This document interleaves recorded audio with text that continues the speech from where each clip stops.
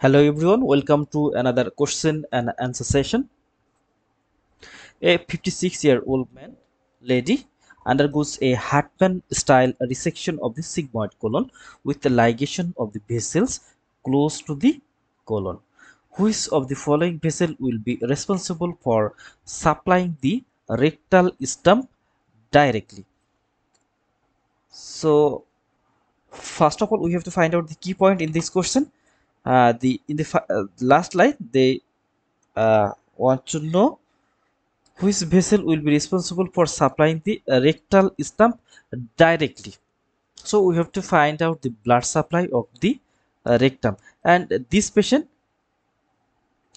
actually undergoes the Hartmann style procedure or resection of the sigmoid gland. So there is a rectum present, so we have to find out the blood supply of the rectum. So here the options are superior mesenteric artery, middle colic artery, superior rectal artery, inferior mesenteric artery, and external iliac artery. So here first of all see this picture.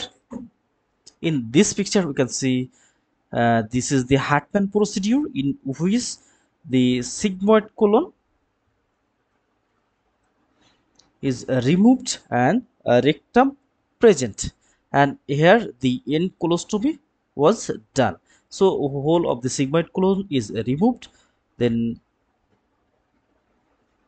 end colostomy was done, and the rectum is present. So we have to find out the blood supply of this rectal stump that present in the proximal part of the rectum. So here see the blood supply of the rectum.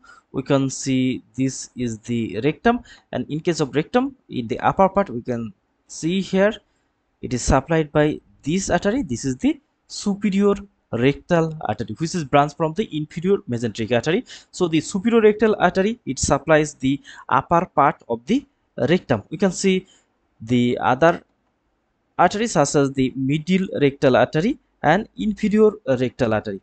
So rectum, it gets blood supply from superior rectal artery, middle rectal artery, and inferior rectal artery. But the upper part of the rectum, that means the rectal stump, it is supplied directly by the superior rectal artery.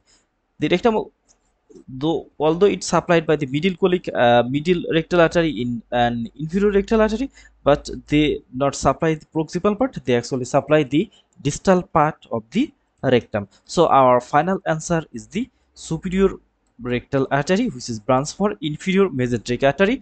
It is responsible for supplying the rectal stump. So our final answer, it is the superior rectal artery. Thank you all.